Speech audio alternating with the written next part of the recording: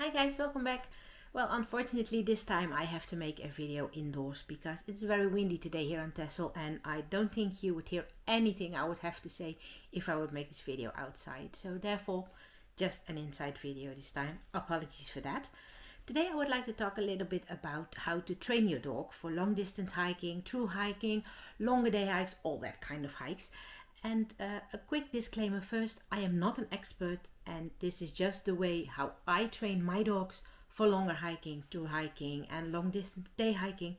So it does not mean that it works for your dog as well, but maybe it can give you some tips and information. You can get some ideas about what you can do to train your dog, but always look at your dog, what his or her needs are, and of course the area you live in, the area you're hiking in, the surroundings, the weather, those things all do matter in regards to your training. So always take a look at your personal situation. Tip number 1, start basic training early. Most people get their dog when they are 8-week-old puppy, and for me that's one of the best times you can have with your dog. I absolutely love having a puppy in the house. But of course that means that your dog is nowhere near ready to go hiking with you. Of course your dog has to go out, but hiking, long distance trails, not to think about yet. That's for way far future. But that doesn't mean that you can't do anything in regards to hiking training, because there's a lot you can do as soon as you get your puppy. For example, take your dog out and let him get used to things. For example, grass, stones, sand, beach, bridges, stuff like that. Get to know your dog familiar with these undergrounds where he or she is going to be hiking on when he or she is old enough. It's very important that those things are familiar to your dog, and then when he is old enough to go on a hike, it's not a surprise for them or her or anything they should get used to. Those are things that you can practice when they are very young. You can also practice, for example, when you're hiking, like us in the Netherlands, we do not have real wilderness here. So we pass a lot of restaurants. We are often able to take a break on a terrace or something for a lunch or just something to drink.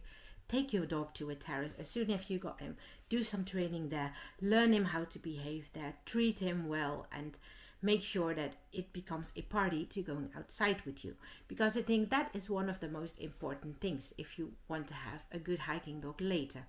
Make sure that every time you go out together is one big party. Number 2, wait until your dog is 1 year old until you start making longer hikes. And I know this is hard, because when you got your dog, you would like to take him out so badly, enjoying nature together, exploring the outdoors. Well, there's nothing better to do together, is there? But it's so important that you wait until your dog is 1 year old. And it doesn't mean that you can't take your dog out. Of course, you can build it up until he's 1 year old. But for really long distance hiking, longer day hikes, it's so important to wait until your dog is 1 year old. Because dogs grow mostly the whole first year of their lives, and it depends on how big or how small your dog's going to be when he or she is an adult. But the first year they all grow. It is so important to give your dog the time to grow. And I know it's hard in the beginning, but it will benefit both of you in a later stage. Because when you start hiking too early, it will cause some damage to your dog and you cannot see it. And your dog probably will not show at a younger age, but when they get older, problems will occur. And then you might think, well, maybe I should have waited until he was a year old. So please do so. And it's for the sake of your dog for a later age, and also for your hiking fun and your outdoor fun for years and years to come. Number 3, learn your dog trail commands and signs in the meantime. So that's also a good practice until your dog is able to go out on longer trails, because a lot of commands and signs you can also learn without being on a hike. For example, learning your dog to stay behind you when you're going down on a steep hill, for example. Jumping over little fences, learning to wait until you call him to watch you, because sometimes that may be good too. For example, for you're having a river crossing or something, that your dog is able to wait on one of the shores, you can cross the river, and when you are on the other side, you find out that it's safe, then you can give your dog the commands or a sign to come towards you and cross the river as well. So those kind of things are great to learn in the first year. Number 4, make sure that you train properly. So do not think, well, now my dog's 1 year old, let's go on a 20-kilometer hike. No, that does not work either, and that will still cause damage to your dog on a later age. So what I mean with train properly is really start building it up. Start with a small hike, 1 kilometer. Sounds stupid and it's not always fun, but it's for the benefits for later. And then you start building it up, 2 kilometers. If that goes well, do 3 kilometers. If that goes well, 4. And then you build up. I start building up hikes longer than around 7 kilometers when they are 1 year old. So until they are 1 year old, I do hikes until 7 kilometers. But make sure with that to know that I live in the Netherlands. It's flat. So that's of course easier to do than when you're living in a country with a lot of high mountains. So take a look at that as well, regards where you live. And when my dog's 1 year old, between 1 and 1.5 to 2 years old, that's the time I take to get my dog onto full length of hikes. So until they are able to hike 15 or 20 kilometers, they are at least 2 years old. So really take that time to build it up. Number 5, make every hike a little party. And that is so important. And I just saw on all my dogs that making each hike a party makes it so much fun to do together, and each and every dog I had absolutely loved going with me on the trail because I made it a party. I bring things that they absolutely love. When they are a young dog, choose something as a reward that is absolutely jackpot for them. For Ravi, for example, that's cheese. And when he was a young dog, I always had a bag of cheese in my pocket. So whenever he does something right, I always treat him. Make sure that the hike that you're doing is fun for your dog. And for example, Ravi loves to swim. What I do, I make a lot of my hikes myself. I make sure that we pass water so that he can have a swim during the break, or just while we're hiking, jumping in a little stream or something before we continue. So it's a party, always fun. And if the hike doesn't bring anything to the dog, he or she will not enjoy it either. For example, I can go hike in the city of Amsterdam. Well, I like it there, but I'm pretty sure Ravi doesn't. So make a party for your dog out of each trail and make sure that he's absolutely going to love it. Number 6, learn your dog how to camp. If you are planning to do long distance hiking, multiple day hikes, overnighters, any kind of hike that involves camping, make sure that your dog is familiar with camping before you go out on the trail. Make sure that you've got a proper tent that's suitable to stay in with a dog. And then start camping. When I start camping, the first time I camp is always in my backyard. My own backyard or my parents' backyard. That's just the first step I take. Getting the dog familiar with the tent, getting him to know it.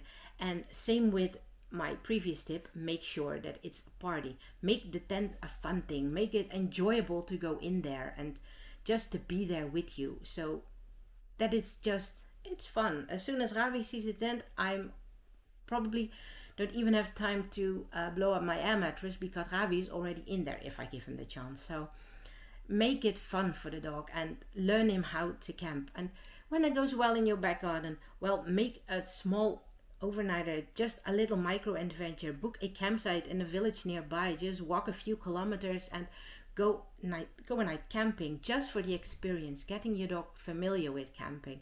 It's really absolutely important because, of course, well, here in the Netherlands, you're never alone on a campsite. So it's so important that your dog knows how to behave as well. So that's a good thing to practice as well. And this can also be done in the first year that your dog is with you. Number 7, don't forget to do tryouts. Well, that's actually a little bit what I mentioned in my previous tip. Go to a campsite nearby, try everything out, and not only the camping but also try out your gear. Make sure that it is suitable for you and your dog to spend the night in together, because a tent might be fine for you, but does it offer enough space for both of you, or maybe even the 3 of you when you're having 2 dogs with you?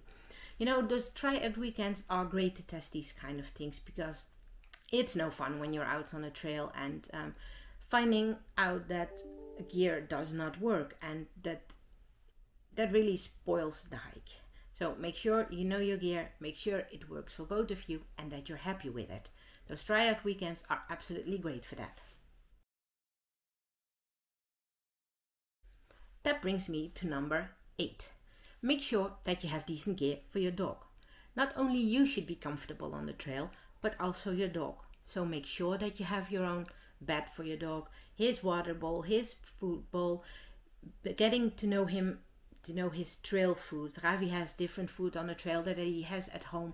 So make sure that your dog is familiar with it, that he's really liking it, that your dog has a comfortable place to sleep in that he also finds comfortable, because you can buy $100 sleeping bag for a dog, but if your dog doesn't like it, it does not work. And again, also good to try these on the tryout nights. And if you have decent gear for your dog, it will make the hike a lot more comfortable for him or her as well. Number 9, make sure to behave well on trail, both of you. And maybe that sounds a little bit hard, but unfortunately I see a lot of hikers with a dog who absolutely do not know how to behave. They have the dog off leash where it's not allowed. They let their dog run up to dogs who are on leash.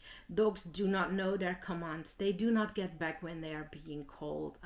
When you are out on a campsite, they run around other people's tents and everything. Make sure that you train your dog and that you've been trained yourself about that as well. Don't let your dog hike his own hike. No, you hike it together. Make sure that you behave well and make sure that you clean up. Leave no trace principle for your dog as well.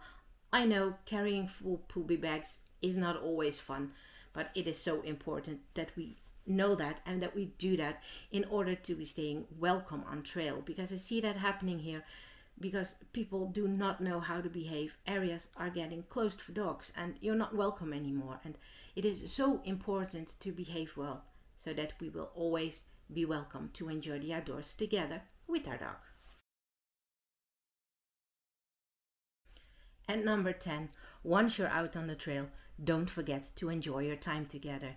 In my opinion, being out in the outdoors is absolutely the best time you can spend together with your dog. It is so amazing to see how much fun it brings to Ravi, how happy he is, just the sparkle in his eyes and the happiness he shows when I'm packing my backpack.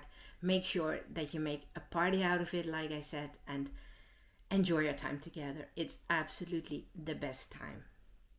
Well, that was it for today.